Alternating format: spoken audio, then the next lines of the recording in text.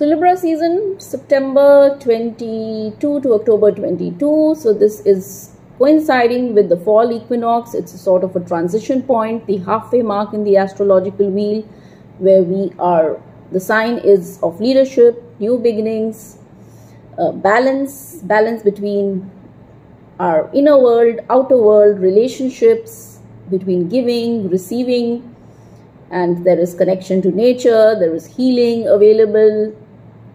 And as we enter into this season, we see a number of planets under retrograde.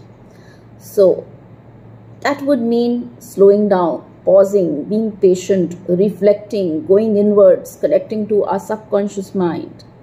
So coming to the channel message, number one is, I'm shown that this is the time of spiritual initiation. And spiritual initiation would mean taking a step forward in our journey, moving into the next stage of our journey, opening ourselves one step further to self-discovery. So this could mean embracing spiritual practices or going inwards or doing things which open our path forward. We could be seeing events getting orchestrated which take us one step forward in our journey, whether we like it or we don't like it. The divine feminine is stepping in strongly to take up the space for whatever is leaving, getting released. The feminine energy is sweeping in, and divine feminine practices are going to be very important. So if you are connected with any practices where you embrace the divine feminine, please do that fully, okay, because that is supporting this season. The color red is important.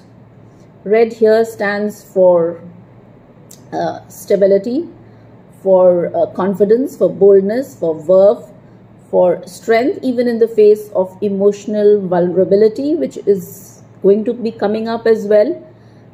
So we have to pay special attention to our relationships and communication and expression in our relationships. Not repressing our emotions, not holding things back. Meaningful, rightful communication and expression. The heart chakra would lighten up. So that is good. So enjoy the season. All the best.